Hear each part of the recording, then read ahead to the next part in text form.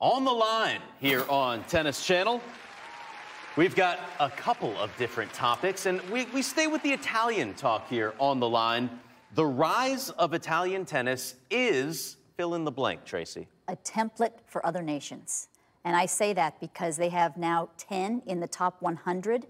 And Paul, I think it's a lot to do with there's so many futures. There's so many challengers. Almost every single week, a young guy, 16, 17, 22, wherever it is, when they're at that stage of the second tier, the third tier, they have a tournament to go play, probably can take their coach with them because it's in the next city, and it makes it a lot easier to kind of sink your teeth into it and improve through competition.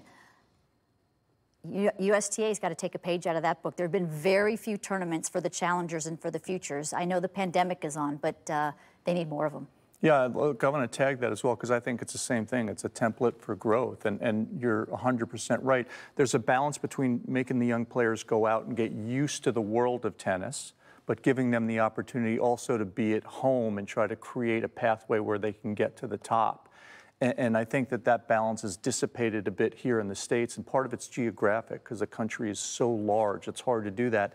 Italy's smaller geographically, but they've done an amazing job, and all their best players are pushing each other up.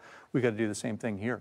I say the rise of Italian tennis is great for sponsorships. You got Matteo Berrettini, who's got Cola Vita olive oil. You've got Yannick Sinner, who's got Parmigiano Reggiano. And you've got Lorenzo Musetti, who has an Italian meat company. Talk about a dinner party. Get those three together. That goes to all your cooking stuff that you love. Exactly. To the foodie. And also both the championships, aren't they in Italy now? I mean, yes, ATP. in Turin, yeah. Yeah. Yeah.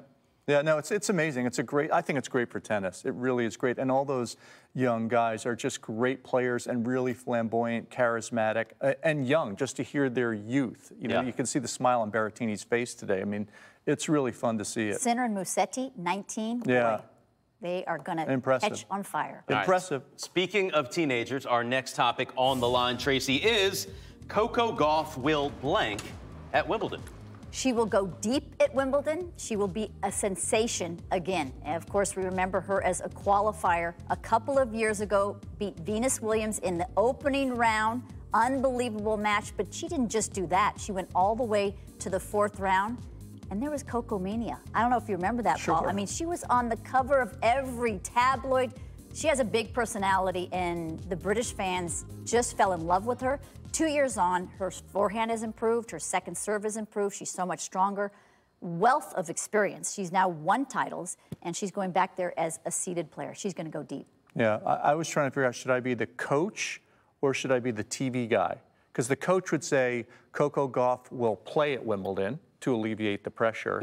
The TV guy would say, Coco Gauff will be a contender at Wimbledon because I think she will be, and I think one of the biggest reasons she'll be a contender is that second serve, which we've talked about a lot. Because she hits a really good slice second serve, I would be imploring her to take a little bit off of her first serve, to not put pressure on that second serve, but use that slider a lot. And then you mentioned how much better she's hitting the ball and moving, and the wealth of experience she has. So there's no reason. Look, we saw all of the new winners on the women's tour. Why can't she be there at the end, thereabouts? She absolutely can be already. Absolutely, because remember at the French, she lost in the quarters to Krejcikova and had set points in that opening set. I think it was 5 set points.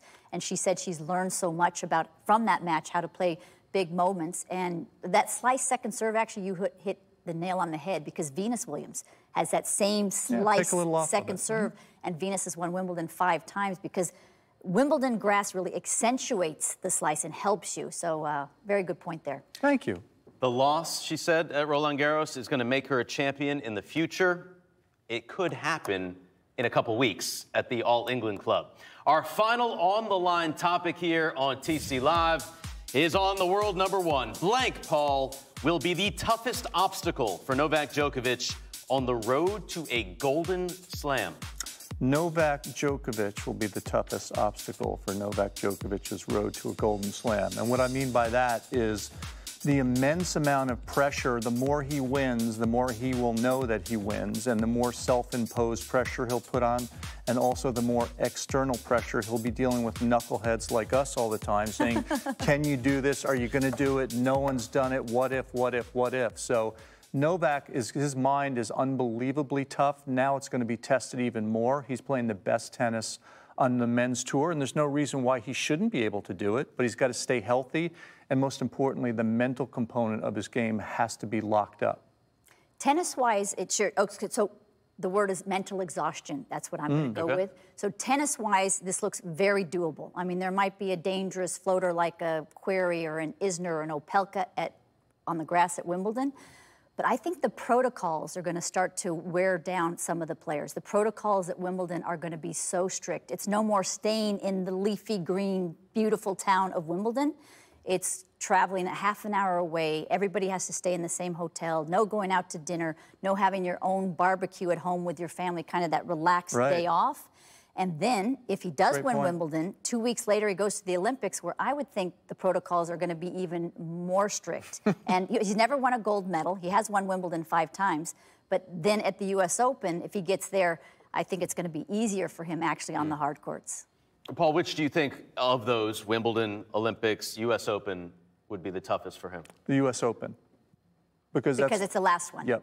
Because if he can get through the next 2, the pressure is going to be off the charts. And it's going to be the easiest in terms of dealing with stuff Tracy's talking about, because it's going to be the least restrictions in New York, full crowds. It's going to be much better there unless something changes. But the immense pressure that is going to be in the stratosphere of Novak Djokovic around then, it'd be fun to see.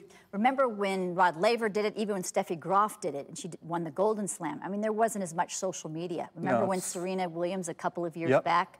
I mean, it looked like her road was pretty clear with Roberta Vinci and Flavia Pannetta in the finals, and she got tight. Because it's really that one time. I mean, it's hard to get those first 3 under your belt, and then now you have this one opportunity to win 7 matches. That's why I never wanted to win any of them. I didn't want to get to that point where there was that much pressure and just... You remember, I think we may have even called the match when Novak lost to Juan Martín del Potro at the Olympics in Rio. I mean, he was devastated. I think that could be arguably the toughest hurdle. Maybe because he's never won. He's never won the gold medal. Where he's won the U.S. Open. He's won Wimbledon multiple times. The only hole in his resume. Yep.